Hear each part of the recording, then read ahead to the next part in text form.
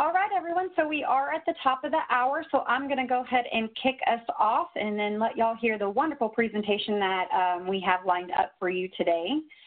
So welcome and thanks for joining the session 2 of the Programmability webinar series with DevNet.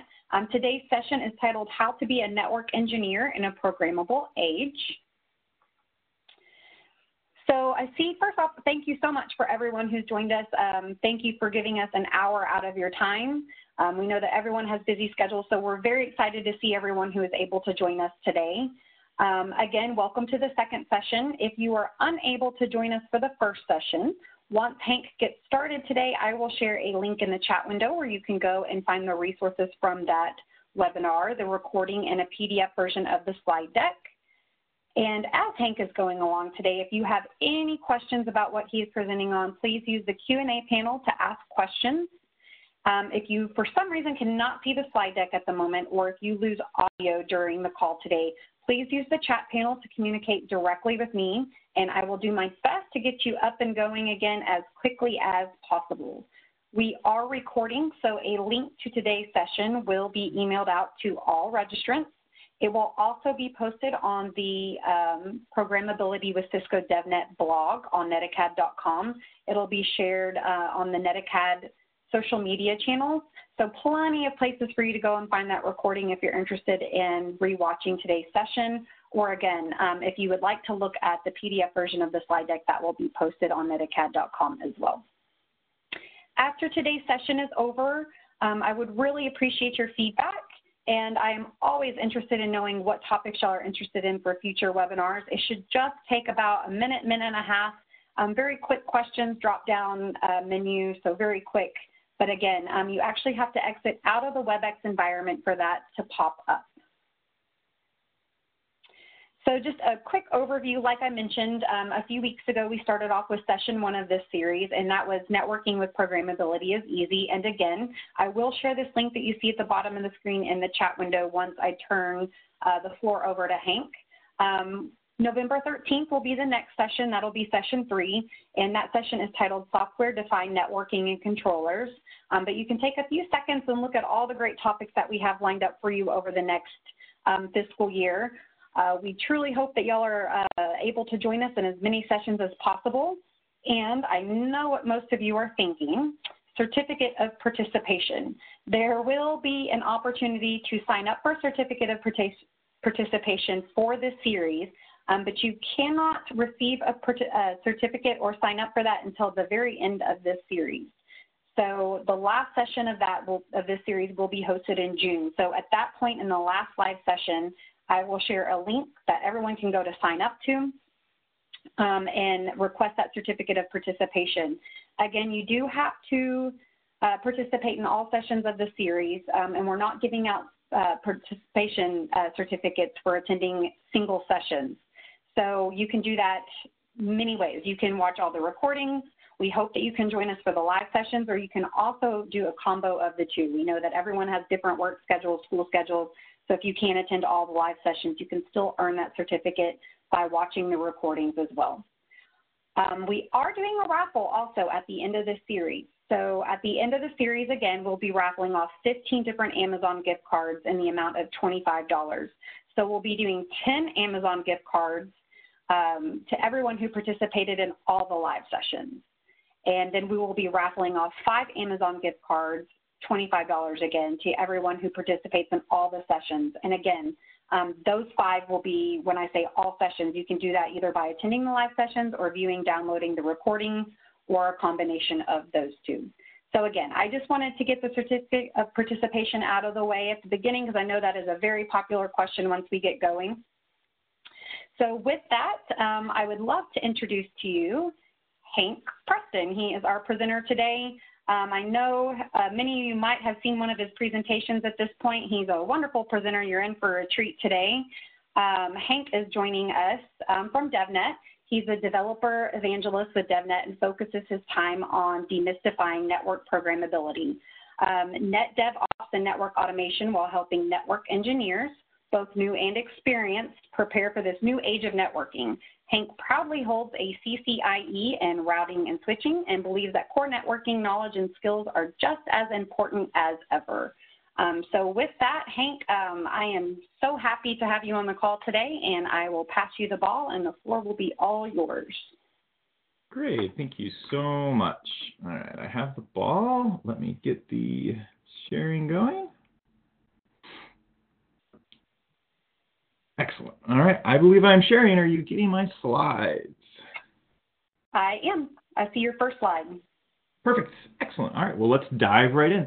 So as mentioned, my name is Hank Preston. I'm a developer advocate and a member of our DevNet team. And DevNet focuses on network programmability and all things programmable at CISCO. And so it's a free resource for folks looking at getting started in the world of Python and APIs or taking advantage of some of the new features that Cisco's offering. In today's discussion, I want to take a look at what it means to be a network engineer kind of in this new land of SDN and programmability and automation and net DevOps. Because a lot of us have been on this journey for a while, and we get so focused in on some maybe just automating network configuration or dealing with some of the buzzwords that are there. And so we're going to let's spend a bit of time kind of looking at what it really means and why it's different in this world. We're going to be covering a handful of topics today, so we're going to kind of do this, you're going to join me on this journey through time. So we're going to start out with looking back at kind of the network engineer of old, what it meant to be a network engineer, what the network looked like as we've probably been going for the last several years, and then kind of look through this span of time of something I like to call the 4 ages of networking and kind of how the evolution has brought us from where we came with the original time of kind of IP and TCP/IP and basic networking functionality up to today where we've got cloud and DevOps and all of these other pieces, and how did we get there? We'll then spend a little bit of time about talking about the impact that cloud specifically has had on infrastructure and IT, but also networking in there and how we need to react and adjust to it. And then one of my most exciting topics these days is to talk about net DevOps, which is this combination of DevOps principles and how we can apply them into network engineering and network automation as it goes through. And then finally, at the end, we'll kind of take a glimpse after going through all of the material, kind of what does it mean to be a network engineer? What does the skill profile look like? And how do we start to add some of these new skills necessary into our toolkit that's there? So without further ado, we're going to jump right into ye old network engineer, kind of this old day of CLI-driven piece where we kind of hands on keyboard with commands like write mem and copy run start, and that very kind of traditional way of thinking about what a network engineer was and what a network engineer's job was about and kind of how they dealt with it. And through today's presentation, we're going to kind of journey along with a good friend of mine. That's Carl, the network engineer. And Carl has been doing networking for years and years and years. He's gone through the ranks. When he first got started, it was more than just TCP/IP, and he had to learn a bit of IPX and AppleTalk and these other protocols. So he's been around the block for a bit. And Carl's a network engineer who's looked up to by his fellow network engineers in his organization because he's built himself a set of skills that have served him very well over the decades that he's been doing this or the years that he's been doing this. And like many network engineers, right, he is very well versed in spanning tree and layer 2 resiliency and understands kind of the importance of how to well craft a loopless network as it goes through. But Carl's not just kind of layer 2 only. No, he understands his routing protocols. He's actually one of his favorite pastimes is jumping back and forth in the great debates between EIGRP or OSPF and helping junior engineers understand kind of where RIP fits and why we don't actually see the RIP routing protocol in many production networks, but it's a great learning tool. As applications came onto the network, he figured out how to do shaping and make sure that those critical business apps with quality of service receive the priority and kind of the treatment required. Building VPNs to connect designs. Spanning tree. I mean, Carl has this story that he goes through, and he'll sit down every now and then in the lunchroom and explain the great spanning tree outage of 2002 when he was sitting in the data center, and they'd been under this big issue in the network for several hours at this point, and he was looking at this CAT 6500 mounted right in front of him, and the lights are blinking all over the place, and he just had this sense of inspiration. It was like Radia Perlman herself was over his shoulder and guiding his hand as he reached out and unplugged one of the fiber cables and brought that bridging loop to a standstill. I mean, I still get like chills thinking about that experience, and that story is just like gone down in history as like a very explicit area where Carl was able to come through and bring the company back from the brink of a major outage as it went in. Voice came to the network, and so voice over IP, and then shortly thereafter, storage protocols and MPLS label switching. And did I mention how well Carl understands spanning tree and how important that has been to his kind of lessons and skills becoming a network engineer? And along with kind of those fundamental networking pieces that are there, over time, Carl's had to pick up a few things that we would group into kind of programming skills as it goes through. And so TCL or TCL, right, that scripting language. And like Carl, I learned a little bit of TCL when I was studying for my certifications because it's part of kind of learning how to test your topologies quickly. If you're sitting for the CCIE, everybody learns some basic TCL scripts to go through. And then after getting sick and tired of being woken up at 3 a.m. because some junior engineer mistakenly shut off the running interface on a core switch or router, he learned some embedded event management, EEM, so that he could monitor for events and then automatically recover from some of those common behaviors that went through. And maybe some expect scripts have gone through. And so this is kind of the skill set that Carl has had and he honed over the years. Building capabilities, earning certifications, working through, and for many years, this kind of suited him very well. And this type of a skill set was really developed when the network looked like this, right? And many of us probably remember this, and some of us may still think of a picture like this when you think of the network, right? We've got routers, and we've got switches, and then we've got servers and desktops that connect to the switches. I remember the good old days when the network was like this. We could walk into a data center or a telecom closet. We could reach out and we could touch the network, right? It was these physical boxes. Back in that day, they were all like this teal green and had CISCO silk screened on the front of them, right? That was the network. It was really, really clear. And for many years, that's kind of what the network was. It was routers and switches and things connected to them. But slowly, let's say 5, 6, maybe 10 years ago, the network started to change a little bit and new pieces came into it. The first piece that I remember noticing for this was the V-switch, the virtual switch. At the time when I first got exposed to V-switches, I was working inside of a hospital and we had implemented this new piece of software called VMware, and it was ESX hypervisors, and there was a V-switch that lived inside, and I would scratch my head, and Carl and I would kind of come back together and be like, what is this V-switch? I mean, switching isn't software, right? A switch is a piece of hardware and running inside of some application, and we're going to embed VMs inside of the server, and this is something that's installed by the server team. And myself, like many network engineers, kind of said, you know what? Let's just let the server guys deal with these V-switches, right? It's VMware, it's a server thing. They're not even doing any kind of routing that goes through. You know what? We'll just let the server guys deal with it. And we know nobody's ever going to put anything of importance on a virtual machine. I mean, it's going to be physical servers. And so at this point, right, most network engineers said, you know what? We'll just let the server guys handle that V-switch thing. We'll stick with the real network, the physical network. And then not even that long after the V-switch kind of came into the environment, this next guy came in. Blade switches. And this happened when servers started to go from kind of independent rack mount servers to blade servers that slid into a chassis. And then this chassis had these things in the back that would connect into them. And there were places for network cables and storage cables and management cables that went in. And we learned that there were I/O modules, because often we didn't even call them switches. Maybe they were bridges, which I always thought was a little weird when someone would argue that it wasn't a switch, it was a bridge, because those kind of mean the same thing that went in.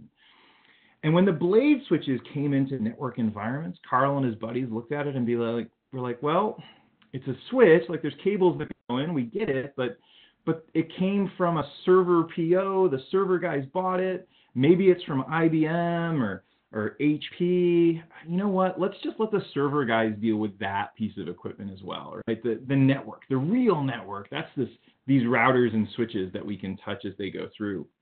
And so at this point, the network now was kind of getting partitioned, where there were different teams handling different parts of the network. And the network continued to evolve, right? Today, behind those virtual machines that are running behind virtual switches, we now have Linux bridges, or LBRs, that provide network connectivity to a series of containers, or the little Cs that are out there. And so now we walk into organizations and data centers and look at the network, and the real workload that's driving applications, that's making businesses function, right? These are running inside of microservice containers connected to Linux bridges, running on virtual machines connected to a vSwitch, finally hitting a physical server that more than likely may be behind a blade switch. And then finally, we get to this network that Carl and the typical network engineer kind of pictures in their mind when they think about a network. And so it was around this time is when Carl realized that, you know what, maybe the network isn't just this physical stuff that I'm used to. I don't want to have so far from the actual workloads. And so Carl started to think, maybe we got to dive deeper in and learn a bit more about how some of these other pieces go in. But it didn't even stop here, right? The impact of the cloud and how that factors into the network engineer's job and what the network is so important to recognize as well. Inside of the cloud, we have virtual machines that may be running Linux bridges and containers, but we don't have any visibility at the actual infrastructure that those connect into, right? Those are cloud resources. Often we don't have any access to that, let alone the types of things where we just have containers running directly on the cloud, or database as a service, or directory as a service, serverless applications, right? What does the network look? How do we manage a network where we actually have no access to the wires where the packets are flowing? And then don't be distracted by the cloud exchange. I've seen so many network engineers get so hooked in and excited about cloud discussions, and they simply want to talk about how do I connect my data center to a public cloud resource, and they get to feel like they're back in their comfort zone at routing and encapsulation technologies and point-to-point links. That's a big part of the cloud piece that's there, but there's so much more to it. It's right. We got to remember it's the workloads that connect into the network. That's where we need to make sure that we're focusing in as well. And then balance the slide out. The network and network engineering and network operations today is more than just kind of TCP IP and kind of routing and packets across the network. There's all the services that layer on top to make sure our networks are secure and resilient. Load balancers and firewalls and IPSs and lions and tigers and bears. Oh my. And the oh my is right. When I think about what is the network and what's the purview of network engineers and network operators in an organization, this isn't even complete. There's just kind of the limit to how much Hank is willing to squeeze into one single slide. But the network is huge, right? There's all of these components. And I think it's important for network engineers to keep this in mind, this type of a view in mind when they think about the network, because this is what we're working through. And I don't want to be a network engineer that's just responsible for this little bit at the top, right? I want to be responsible for all of the components and be able to understand how they all fit in. All right, so that might feel a little bit overwhelming at this point. So let's go back to something that I'm sure everybody on the audience, everybody on the call will feel some comfort with, right? The OSI model of networking. I imagine many of you have studied for or already taken a certification exam and memorized all sorts of mnemonics to help you with the physical, data link, network, transport, session, presentation, and application layers of networking. Now, if we're honest with ourselves, there's 7 layers. We memorize them. We can answer the certification tests appropriately. But I think we're all can agree that there's really only 3 layers to the OSI model of networking. In the middle layer, right, is the oh yeah, we got this layer. It's the top half of layer 2 in the data link that gives us MAC addresses. We're well versed in IP addressing and subnetting and routing. Like, we get that really well. And then many of us have a pretty good understanding of TCP and UDP and how ports work and what common ports are for. Like, we've got that. So that's our sweet spot. That's the sweet spot layer, the oh yeah, we got this layer. Below that is this black magic layer of the physical layer, and then the vast majority of the data link layer that goes through before we get to the MAC addresses. This is an area of the network where many network engineers today look at a problem at the physical layer, and their troubleshooting mechanism is like unplug and plug the cable back in. If it's fiber, maybe we switch the order of the orientation of the fiber pairs, hoping the link late comes on. And then after that, we're kind of lost. And I think a lot of that physical layer stuff went away when we started to get auto MDX, where we didn't have to pay attention to crossover cables anymore, and things just kind of worked when we plugged them in. It let us kind of forget some of the fundamentals of the physical layer. And then the data link layer's got more than just MAC addresses in it, but outside of passing a certification exam, many of us don't pay that much attention that's in there. And then let's not forget about the top of the stack. We've got the please don't ask me about this layer, right? Session presentation application. By word, it's got application in the name. Clearly, that's not something that a network engineer has to pay attention to.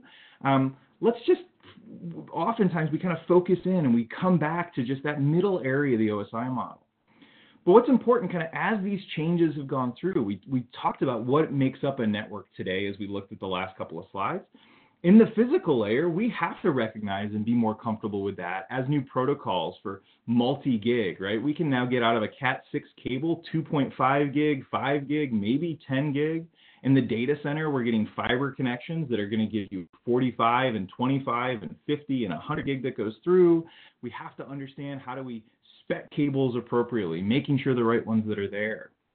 And then at the top, application, presentation, and session layers are becoming more important than ever as organizations are moving to microservice architectures where APIs are driving how things interact.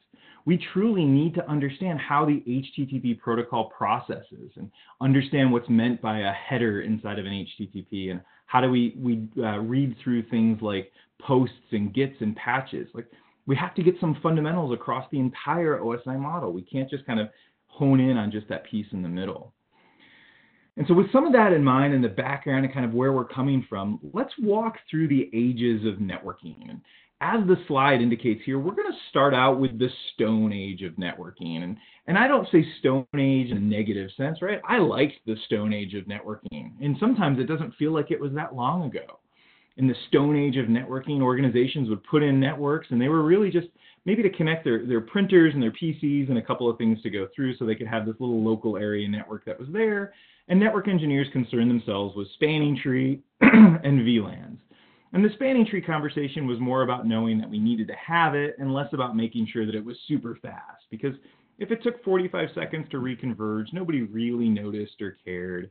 And our VLAN discussions were usually just about, do we put our PCs and our printers on the same VLAN, or do we split them up? And many of us realized, as fun as it might be to split them up, it was just simpler to stick everything on one VLAN. It didn't matter that much. The Stone Age in enterprises with networking stuck around for a while, but we did eventually make it to the Bronze Age of networking. I like to think of the Bronze Age as kind of the e-commerce, the .com era, where every enterprise was building large, wide area networks, connecting their different offices together, getting on the internet so that they had web presence that went through. And so routing protocols, WAN design became critical as they went in. In the Bronze Age, believe it or not, this is where IP-mageddon happened, the IPv4 address exhaustion, that big kind of focus and fear so many organizations had, and they spent all the resources kind of dual stacking IPv6, and I'm thankful we've made it through there, and everybody's network, everybody's out there has got dual stacked end-to-end. I joke a little bit, but that was one of the funny things about IP-mageddon. It was like the Y2K for anybody that may have been around for that. It was a lot of worry up front, but it really didn't seem to turn into a whole lot of peace. And many organizations kind of came and saw IP-mageddon go by and have found ways to get around it and just kind of extend out. So many of us are still kind of living in an IPv4 world. The Bronze Age came through and then brings us to the Renaissance of networking. And this is the age of SDN, software-defined networking, when it came in about a decade ago and brought in, like the art and the industry renaissance, all sorts of new ideas for networking. This is when concepts like OpenFlow and decoupling control plane and management plane from the actual forwarding plane and centralizing things together through controllers, building overlay networks, multi-protocol BGP. This one still scares me a little bit, right? I have a good understanding of BGP, but that's for IP. Like, now we're throwing more than one protocol at it. Why does it have to get so complicated? And then VXLAN, right? We'd come back in the Renaissance with a new network segmentation strategy. And if there's something I've learned from being at Cisco and working in the networking space for this long, it's that if you need to reinvent something, add some new panache to it, you simply put an X in the name. And so I think that's where we went from VLAN to VXLAN, is X always makes things better as they go through. Well, the Renaissance had all these ideas. Some of them kind of grew, some of them kind of filtered out and became less important. And that brings us to today, into the programmable age. And in the programmable age of networking, what we've got is this is kind of coming out of the Renaissance and realizing what ideas kind of fit in, how do we really need to evolve, where do we need to change? And so now in the programmable age, it's about cloud.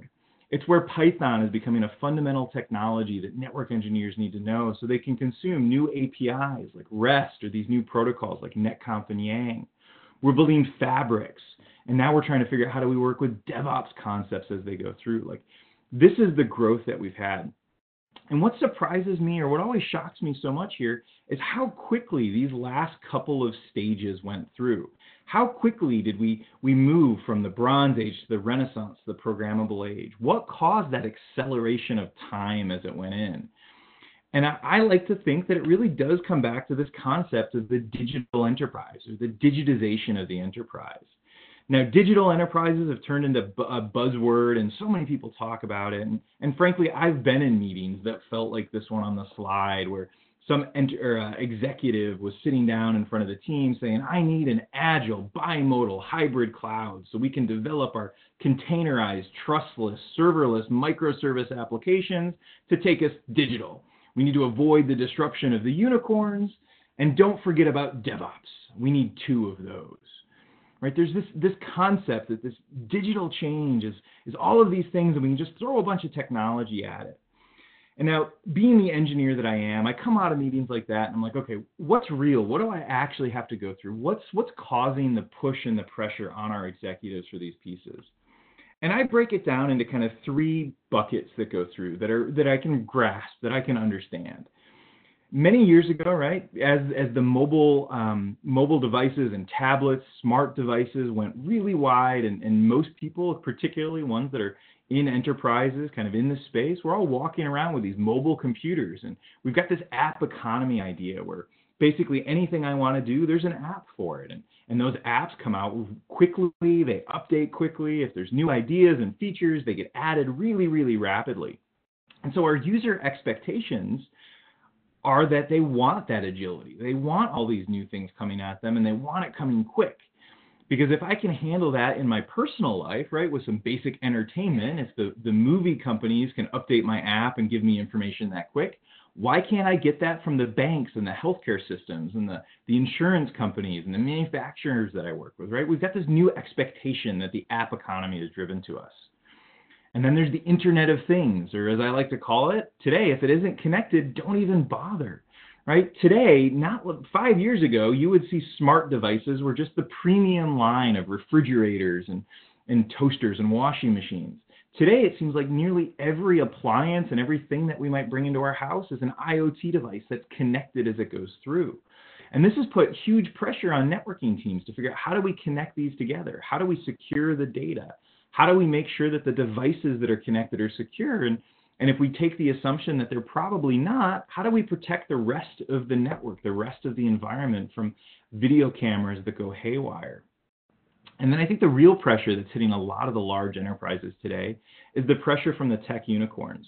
The barrier of entry has been lowered so far that if you have a great idea, a credit card, and a garage, you can build a startup that takes on just about anybody, be it a car company or a hospitality industry or a thermostat company, right? It doesn't matter what you do. Everything is being rethought, and it's being rethought rapidly, and new ideas going through. And so our business leaders, our executives are tackling these challenges and figuring out, how am I going to solve this? How in IT are we going to solve these challenges? And I've mentioned it a few times, and probably a few of you recognize it, right? The answer that came up was cloud. Cloud was going to come into every organization and fix all of these issues. We were going to build a cloud that protected us from those digital unicorns and go through all those. And in fact, we were going to build a cloud that was our own unicorn. And I've helped many organizations kind of jump into these areas where they sit down and they've got this vision of this bright, beautiful unicorn of a cloud. In their data center, they were basically going to replicate whatever was possible in the public cloud. They were going to build their own Amazon or their own Google or Azure. But frankly, what many of these organizations found at the end is after they tackled these projects, they didn't end up with a unicorn cloud. They ended up with a donkey corn cloud. And the reason that so many unicorns actually came out as donkey corns is the approach in IT and infrastructure that we've taken to the cloud challenge. We kind of went after it saying, okay, well, we've got an IT stack, we've got data centers, we've got resources. We'll just throw a little bit of automation at it, we'll throw a catalog, and then we'll just kind of give it to the application developers, give it to the lines of business, and it'll fix things. And that has failed miserably time and time again. There's so many stories of cloud projects that missed the mark. And having seen so many of these and frankly been a part of some of them myself, I think I understand what a big part of the problem is. And I call it the cloud gap. When we think about the infrastructure stack that organizations need today, right, we've got at the bottom, at the foundation, building the base of everything that's there, are architects and operators, infrastructure teams that are providing infrastructures and operating systems that we can install our applications and systems on. And then up at the top are our users, our developers, our application teams, and they're focused on their development environment. And that development environment has advanced a lot in the last 10 years, and even more for some organizations, with the advent of DevOps and microservices and new application architectures. So users and developers, they just want to focus on their development environment, and they've got a set of tools that they work through. And it's this space between the developers side and what the infrastructure guys provide, that's the cloud gap. And everybody has recognized that it's there. And so we've tackled this kind of from both sides. At the base, right, we've gone through cloud management and automation systems and started to bring new elements into our infrastructure stack. And at the top, the users and the developers started to build new tools or adopt new tools around kind of automating the code delivery pipeline so they could take their application services and more efficiently kind of get it pushed out and get closer, right? Automate those areas. And frankly, this picture here for me is the biggest example of what a donkey corn might look like, because we still have this giant gap. We have something that's been delivered that architects and operators consider as cloud, but it's still not close enough to what the users and the developers need, because there's these other layers that are required for proper application delivery today in the models that are being done. We've moved out of the land of x86 virtualization and into containers. And so we need container platforms, and then we need scheduling systems to figure out where do these containers go across the infrastructure stack. And we can't minimize the impact that open source applications and components have had inside of organizations today. Application and middleware tiers are now being made up less and less often of these commercial products that have gone through, and more often by open source projects that can go in and can be consumed. And so what we end up with is with these requirements. Somebody has to provide these types of components as they go in. Somebody has to provide the containers and the application middleware. Who's going to do it? Are the architects and operators going to span up, or the developers going to span down? Now, frankly, what's happened for many organizations is users and developers have taken that over and moved off to the public cloud to figure out how to go, because it's been simpler to consume those pieces. What I'm finding more and more often now is what organizations are really being successful with is by actually bringing in a new tier of engineer, the DevOps engineer. And the DevOps engineering teams kind of span the cloud gap. They take over management and automation from infrastructure teams. They start to deliver delivery pipelines to development teams, and then kind of package this up in a consumption area. And so the question often comes, like, where do DevOps engineers come from? Are they birthed from the tiers of unicorns that have fallen on the burned out ground of all of those donkey corn projects? Are they mythic in nature? Like, where do the DevOps engineers come from? And frankly, they're not mythic. DevOps engineers come from the top and the bottom. I've met DevOps engineers that started life as network engineers or systems administrators and have found a passion for open source projects and containers and automation. And so they move up to become DevOps engineers. And there's plenty of developers that started out as web developers that realized that they didn't like that much, but managing delivery pipelines or Kubernetes, they had some passion for those. And so DevOps engineering teams are often made up of kind of elements of both, which makes them really well suited to span kind of the cloud gap that's there. If we bring in some cloud terms, right, infrastructure as a service, IaaS, those are those bottom three layers, that area where the donkey corn problem often happens. If that's all you deliver, that's just frankly not enough today. Platform as a service is kind of everything on top of infrastructure as a service. And there are many variations and spectrums for platform as a service, from full commercial offers to fully curated, build your own platform as a service, and anywhere in between. And organizations can either buy a commercial IaaS or PaaS or build their own and mix and match them as they go through. This is how things are happening. And the stakeholders that are involved in the network from this view is we have to recognize that the network builders are not the only ones interested in the network today. We also have all of the network consumers, right? We've got users of the network. And it's not that the network was never used before, but for many years we had a pretty distinct line. And as network builders, as long as we provided connectivity, that was enough, and we didn't have to concern ourselves with specifics from the consumers, right? They could just take what was there. But today's network consumers, right, they're asking for more things. They want services from the network. The connectivity was kind of is the original network service, but now there's segmentation and analytics and other types of services that the network can provide to these organizations. And they want the network just to work like a utility. They want the network to function the way that they get the network out of public clouds like Amazon Web Services, AWS. Like that's what they're looking for in here. And for me, this is where the concept of net DevOps starts to come through. And with net DevOps, what we're finding is that we're taking some of the strategy, the culture, the best practices from DevOps that has kind of invaded the software development space and figuring out how to apply them into the networking area. And frankly, we can't just take everything about DevOps and apply it to networking, because building and managing a network is vastly different than writing a software application. That doesn't mean that there's nothing we can learn. It just means we have to adjust and figure out how these things fit in. And DevOps is first and foremost a culture. So let's think a little bit about the culture of networking, right?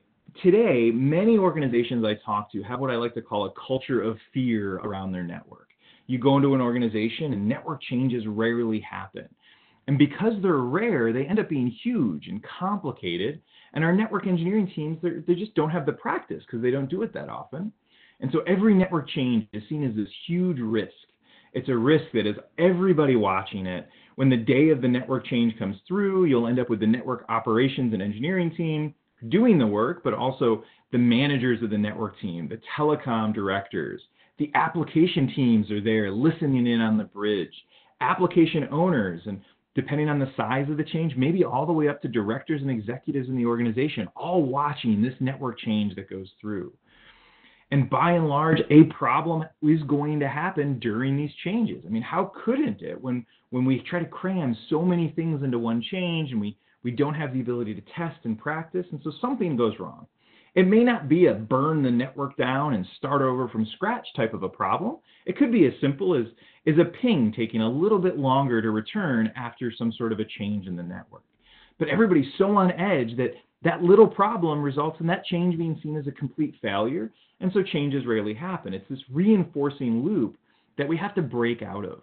And for me, that's the first piece. That's kind of where we're headed, is how do we break out of the culture of fear into the culture of change?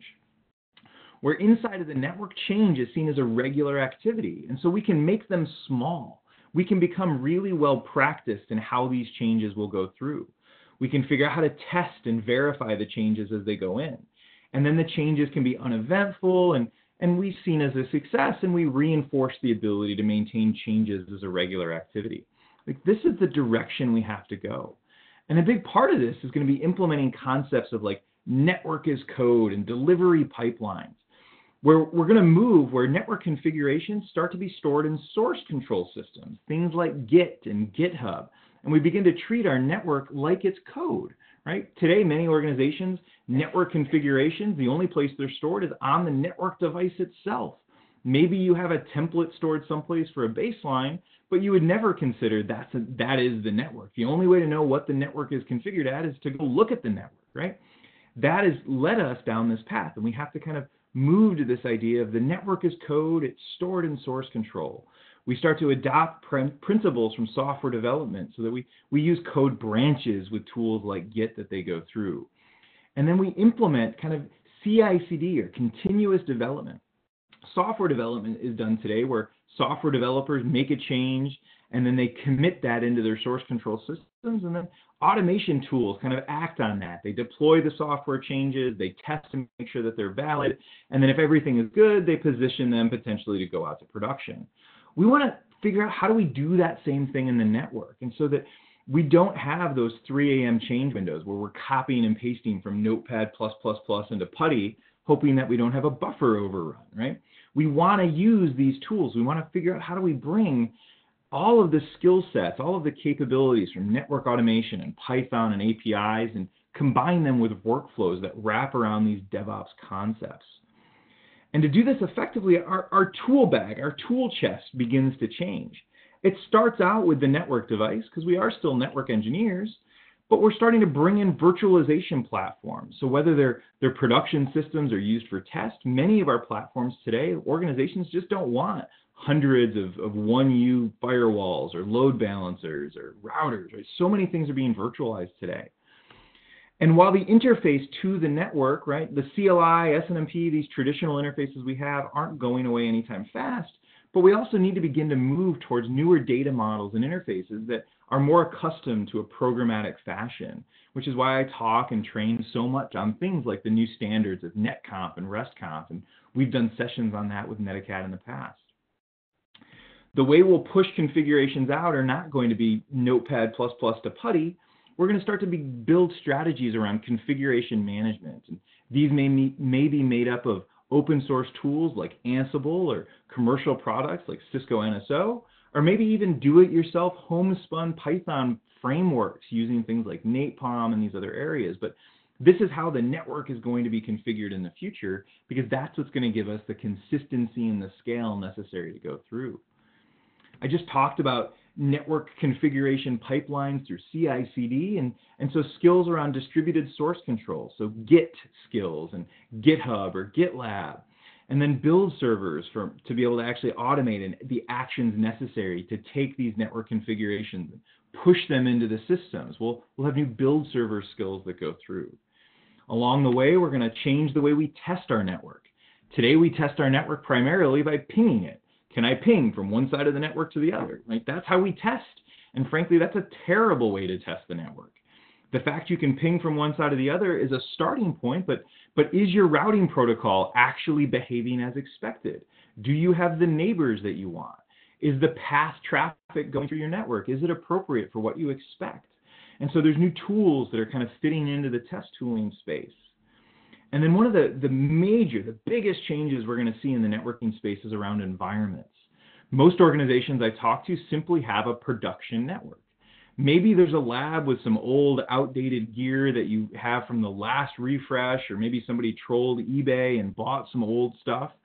But very few organizations have what I would consider an appropriate test environment, someplace where you could test out production changes before they went in a way that you could have a high degree of confidence of success, let alone a development environment, which I think is just as critical. The development environment is this idea that every network engineer, every network developer, every net DevOps engineer needs a place where they can experiment with ideas, test stuff out, see how things are working as they go through. That's the only way that we can have the agility and bring down the stress levels of the type of changes and the types of new things that are going to go through. And so while we're here, if I just overlay this a bit with some of the products from Cisco, kind of where does Cisco fit into these spaces? And at the device, at the virtualization spot, Cisco has been working long and hard to make sure that we've got virtual platforms for as many of our infrastructure as possible. So routers, wireless controllers, firewalls, application appliances, nearly all of that can be virtualized today. And then we have platforms like Viral and CML that you can leverage to kind of deploy those. And then for many years now, we've been adding APIs and new data models across our portfolio, be they something like DNA Center Platform in the controller space or ACI for the data center, our cloud functionality with Meraki, and all the way down to the individual device layers with iOS XE, XR, NXOS, compute, security. Every platform from Cisco today has additional interfaces that you can leverage on top of the traditional CLI, SNMP, and GUIs that are there. In the configuration management space, one of my most exciting kind of cool tools to play with today is Network Service Orchestrator, which gives us a CLI and API across our entire network. It's a great way to get involved and kind of move up the stack to managing the entire system or service and configuration management across your infrastructure. And NSO is now available completely for free from DevNet for folks to learn in development and non-production areas. We've also got lots of open source projects to help with this network testing and telemetry area so that we can fit in. And then at the base, we've got the tools that will allow these environments to be built appropriately.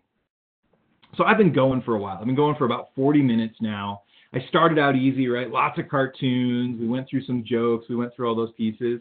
But the last 10 minutes or so, they may have some of you thinking a little bit like this, right? Big frowny faces, you're cursing Hank out. This is all sorts of new stuff. I don't have time to learn it all. Well, if you feel like that, like I'm okay with that. That tells me that you're angry. And in the 5 stages of grief, right, we know that if you've made it to anger, you're out of the denial phase. Because I used to have conversations like this, and what I would see wouldn't be angry eyes or angry faces or comments. It would be, Hank, you're crazy. None of this is true. None of this is happening. The network doesn't need to change. Just go away. Thanks for the free lunch. Well, today, anger, right, that's the first step. But where we're trying to get people is to move past bargaining and depression and into acceptance. And more than just acceptance, excitement about what it means to be a network engineer today, what it means to bring these new skills in. And that's this last section we're going to go into is what does it take to be today's network engineer? And so we see Carl strapped himself to the table here with IT Frankenstein, bringing himself in. And so he put himself together. He put together a 3-step approach to network programmability. He started out in phase 1 with learning some fundamentals of development, maybe some Python, some REST APIs, signed up for Git and GitHub, then moved into phase 2 where he started to pick up some Linux skills and tackled config management with Ansible and learned a bit about Docker. And then as those skills solidified in phase 3, brought in new concepts around networking with Linux networking and container networking, right? This is an approach that we all have to take to be adding into our skill set, adding into our education plan as it goes through. And once you get through it, right, the new network engineer looks a lot like this. Those core networking skills, layer 2, layer 3 fundamentals, security, quality of service, they are just as important as ever. But we also have new networking skills around how networking inside of Linux and containers and cloud will function. Platform skills. Network engineers don't have to become big bushy beard Unix sysadmins, but we do need to be comfortable working in a Linux environment because every network platform today is built on top of Linux. And so we have to be comfortable in those areas. If we're going to build networks for Docker and inside of the cloud, we need to know how those platforms work. Like this is just the nature of where we're after. And so I know what you might be thinking, right? That's great.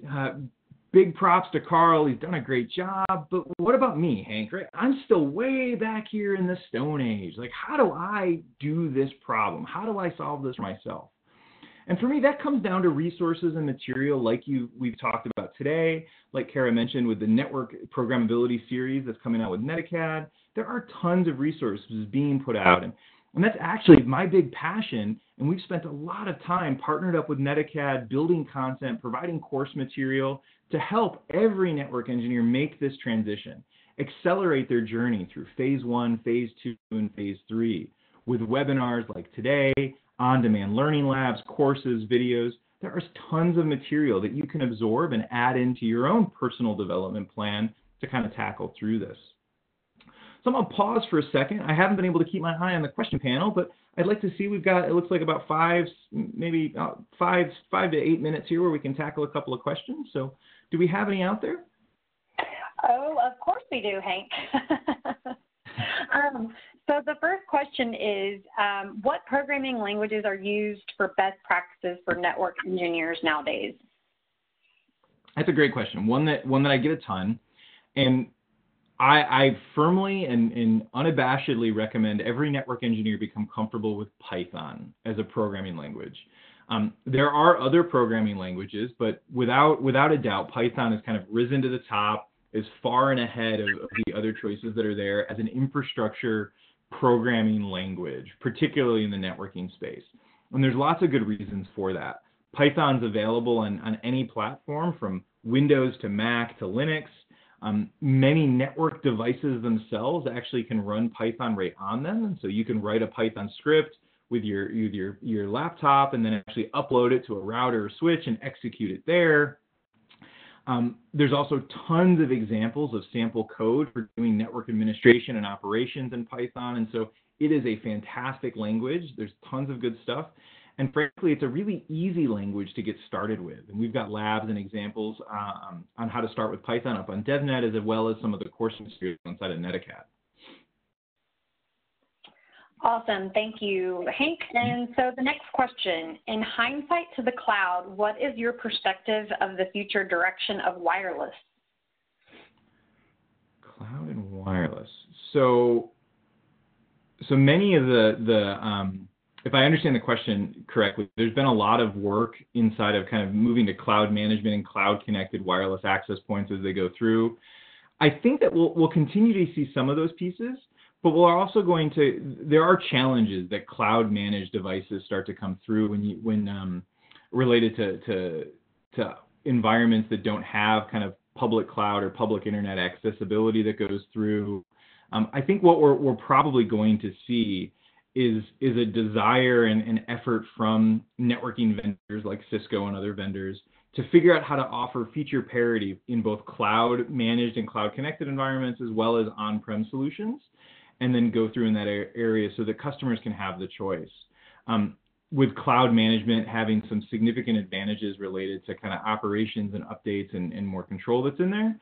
But we also, many of us know that cloud managed devices are not right for every environment, but we don't want to sacrifice the good stuff that we get from cloud management types of pieces if we can't have it. And so I think that's what we're going to see is a closer and an attempt to bridge the gap between how we operate, whether it's cloud connected or not. But all that said, it's been several years since I've been kind of a head first and really kind of paying attention to what's going on in the wireless space. And so definitely an area to keep an eye on and look for other opinions as well. Thanks, Hank. So the next question was, is there any software that can help us to have hands-on experience in net DevOps? Yeah, there's tons of software components that go through that's in there.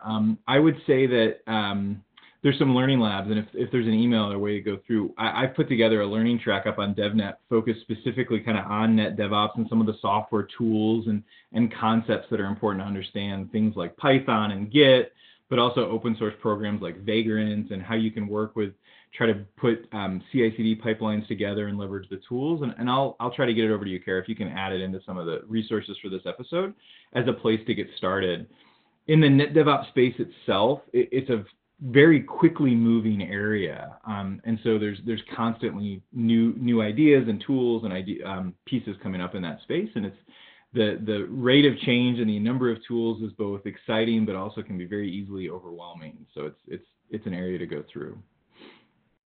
Thanks, Hank. And yes, I will send a follow-up email to all registrants. So if there's anything at all you'd like to include, I can definitely include it there. And if there's anything like you had just mentioned, we can also post, like a Word doc or a PDF doc on the blog website next to the recording. So however you want to do it.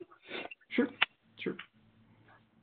Okay, so how do open source things like Linux, Docker, and such? Sorry, I think I'm trying to make sense of this. Okay, so how are open source things like Linux and Docker useful for net DevOps engineers? So let's tackle the two of them there that are pretty easy, Linux and Docker. So as we talked about at the beginning of the presentation, what the network has evolved, and it's not just routers and physical switches. The network now exists also with virtual switches and containerized switches that go through. And so for me, understanding Linux and the fundamentals of Linux are important because many of our network appliances are actually running on top of Linux pieces. And so sometimes there's value and need to kind of look at the underlying Linux configurations that are there and knowing how the networking inside of a Linux workstation that's providing networking functions goes through. Because even if it's a network appliance, oftentimes it's hooked into the Linux networking under the hood. And so if you don't understand how to look at the interfaces or how to look at the network configuration of a Linux operating system, that can be a gap as you're trying to troubleshoot or operate or work with some of these new pieces. And then similarly with Docker, many, I think every enterprise I've talked to recently is moving towards a containerized strategy, and nearly all of them are doing it with Docker for their applications. And so rather than, when virtualization came around, many of us realized that we needed to learn the fundamentals of virtual switching and VMware switching. And similarly, if now that containers are kind of replacing virtual machines, we need to understand the Docker, the container runtime, which for most organizations is Docker. We have to understand that and then understand how networking works with Docker so that we can effectively design and operate and troubleshoot those. And so I would say that Linux and Docker fit into both of those because they are kind of part and parcel to how the network and how the infrastructure stack that's providing services are being done. And so if we don't understand them, it's really hard to understand how networking works if we don't have just the fundamentals of Docker or Linux that are in there. And that's why in like the roadmap, the 3-phase plan, before jumping into Linux and Docker networking skills, right, you have to learn some basics of Linux, some basics of Docker, because once you have that, then you can start to peel back and dive deeper into the networking elements of those themselves. Thanks, Hank. And I know we are running out of time, so I'll make this the last question. We apologize, everyone, ahead of time if we didn't get to your question. We are limited on time, so I apologize. I know that Wadi's still trying to answer some questions in the Q&A, and I'm trying to answer some questions in the chat, so we'll try to get to your question privately. But the last question that we're going to do out loud, can network automation eliminate the need of network engineers in the future? No. I mean, that's an easy one that goes through. Whether we're automating it or we're doing it manually, we're still going to need solid network engineers that can look at what are the requirements from an organization, design and build an effective network. It's what's changing is the way that network engineers will interact with the network. For decades now, it feels like we've interacted with the network in the same way through the CLI. What we're going to see is it's becoming more and more difficult to simply work through a CLI interface because the network is becoming larger and more complicated, but we still need to interact with it. And that's why learning Python and learning new configuration management tools and testing and standard strategies are going to go through. But it still needs to be network engineers taking those actions. It's just the way that we engineer networks is changing. The fact that we are network engineers or that the network needs engineering, that isn't changing. It's just kind of the day-to-day life and the skill set is adjusting that's in there. Hopefully that helps. No, thanks, Hank. And I wanted to call that out because I cannot tell you how often that question comes up in all kinds of different webinars. So I know that it's a question that a lot of the students had on their mind. So thank you, Hank. We really appreciate your wonderful presentation, and I will let you go ahead. And I know you had some closing slides that you wanted to go through. Yeah, so let's dive into those. So as we kind of come through this entire presentation is kind of summarized for me in this cartoon with Carl and his brother, Captain Cloud here. You're likely feeling like Carl is here, where there's so many new things coming at you, where the network and new open source projects and new ideas that go through. And it's one of those areas, and Captain Cloud may be being a little bit blunt here in the middle tile, but frankly, I think that there's some importance that we recognize this. We've seen this with other areas in IT and other industries, that as change comes through, if we don't open ourselves up to it, if we don't figure out how to become excited about the change, and we kind of stick ourselves in the sand and try to stay back in the Stone Age, we'll find our job going away. So to the last question, are network engineers going away? Absolutely not. But if you don't evolve, or your view of what a network engineer is doesn't evolve, you may find yourself not fitting in the way that it's gone before. And so that's a piece I like to go through. Is it's not that network engineers are less important than ever. It's just we're changing, we're evolving. And so in today's session, we went through a ton, right? We looked back on the history of networking, network engineering. We talked about the 4 ages: Stone Age, Bronze Age, Renaissance as we went in. This is an exciting time, and it's a time that I think that we can all kind of jump at and accept that it's a fun time to be back in networking. I'd spent a couple of years kind of focusing in on some cloud automation and some development pieces, and then I purposely came back to networking because I was super passionate about what we can do in this space, and I think we all can kind of find that passion and dive into it. We'll provide all the resources here, the links and all the stuff to go out. But there are tons of more materials, blog posts, learning resources, videos that you can dive deeper into to tackle these areas. And so the slides here, we'll make sure that they're posted so you can find them. And then as always, I'd like to let everybody know, if you do have questions or you just want to be part of the community, stay in touch. The easiest way to stay in touch with me is up on Twitter. If you do the social medias, I'm at HFPreston. I'm very active with new materials related to all these topics. Or you can also find me in WebEx Teams or email the old-fashioned way at hapresto@cisco.com. And I encourage everybody to follow Cisco DevNet on all the social medias for the latest in what's going on in this space. And then with that, just thank you so much for joining me today on the call. I hope everybody's enjoyed it, and looking forward to seeing you all on future calls.